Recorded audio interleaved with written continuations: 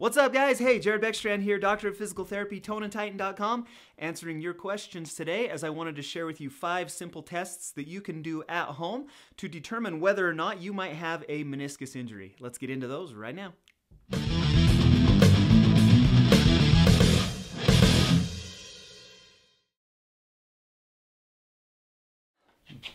All right, so in order to understand what a meniscus injury is, let's first talk about what a meniscus is. Here I have my knee joint model, and so the femur and then the tibia, fibula right here. If I were to show you the top of that tibia, this part right here, I'm going to come in here so you can get a little bit better look at it. You'd have 2 cartilaginous pads that sit right here on top of your tibia. Now the purpose, and those are called your, well, 1 meniscus, 2 menisci. And so you have a medial and a lateral. Medial would be on the side of your big toe or on the inside part of your knee. Lateral would be on the outside or your little toe side of your knee. The purpose behind those menisci is to add shock absorption and stability to your knee. You'll see that as the femur, as I stand, as I weight bear on that, it's going to compress down on that knee joint. It's that meniscus that adds not only stability but also cushion to the knee under those types of conditions. And so we need it. It's obviously important, but then at the same time, it's also an area that's susceptible to injury.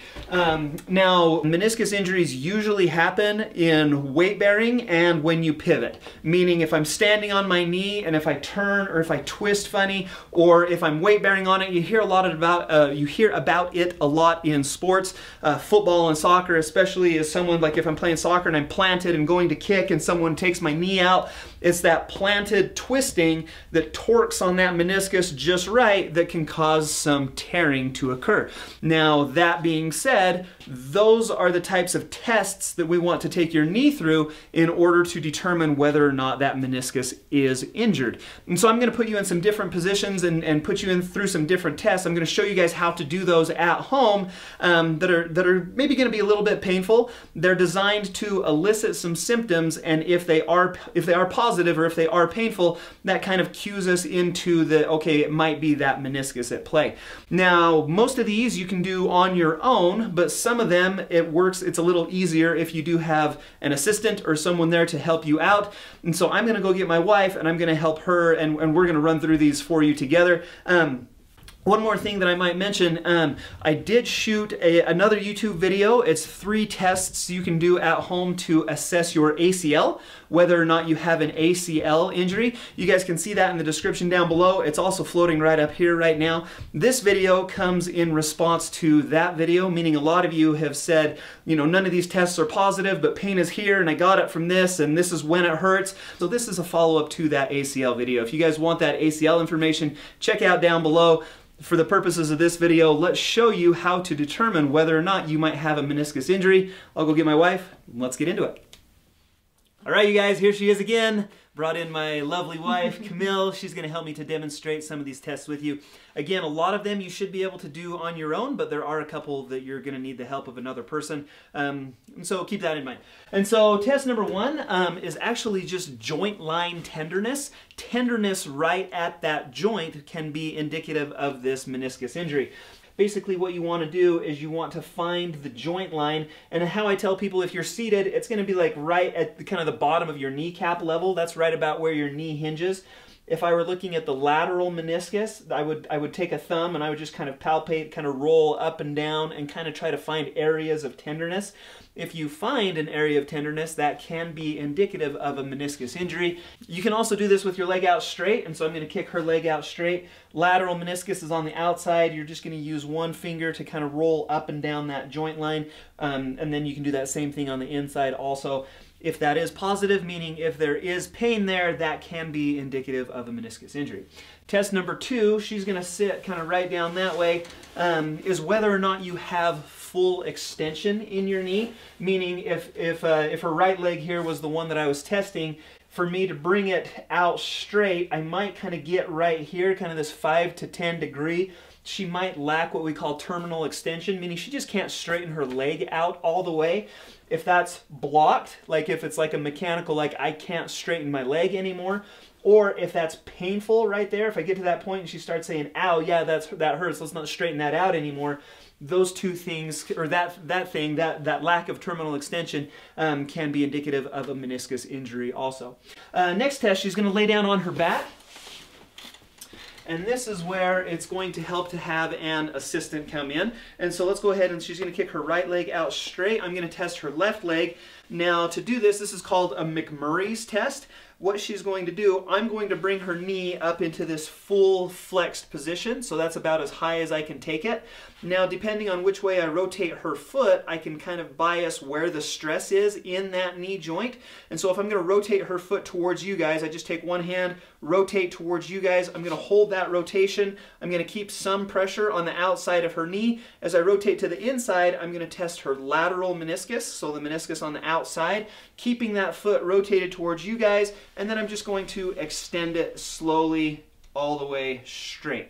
If I rotate inside, that's to check the outside or the lateral meniscus. I would then do that again by rotating her foot to the outside. That's going to check the inside, the medial meniscus, and then just perform that same tests.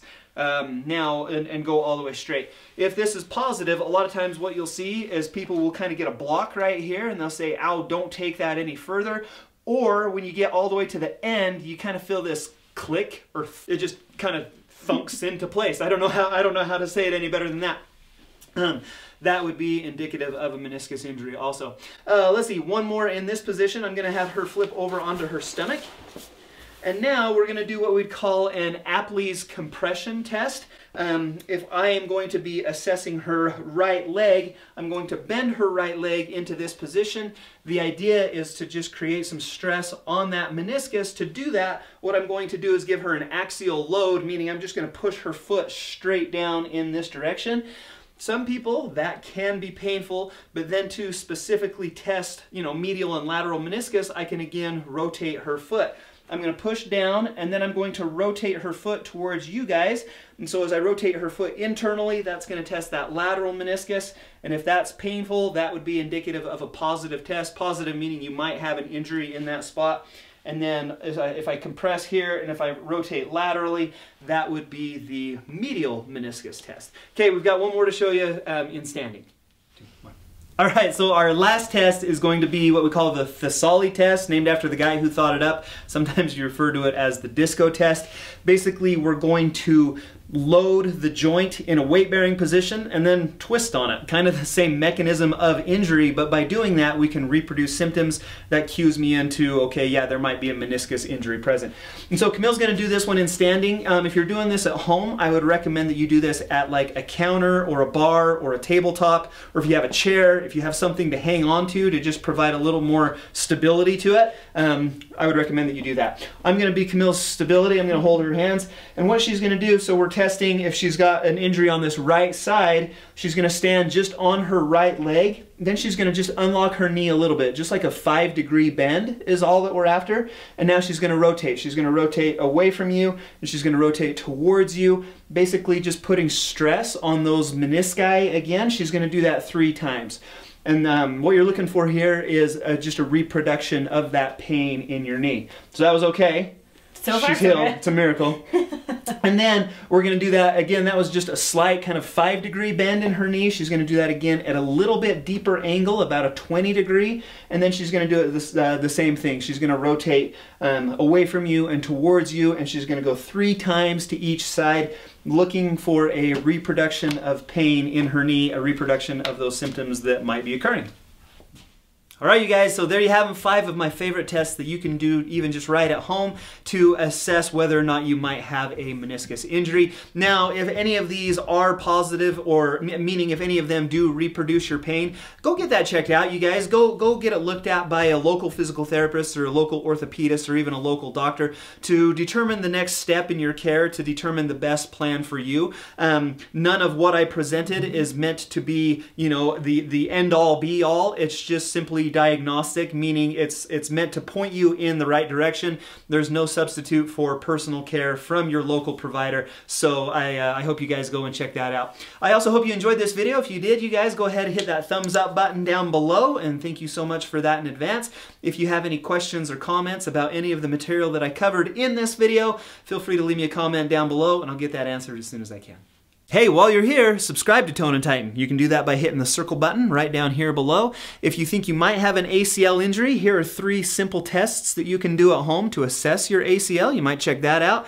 If you have knee pain, if you're looking for stretches and exercises, here are 10 of my favorite down in that corner down there. Thanks again for watching, you guys. We'll see you next time.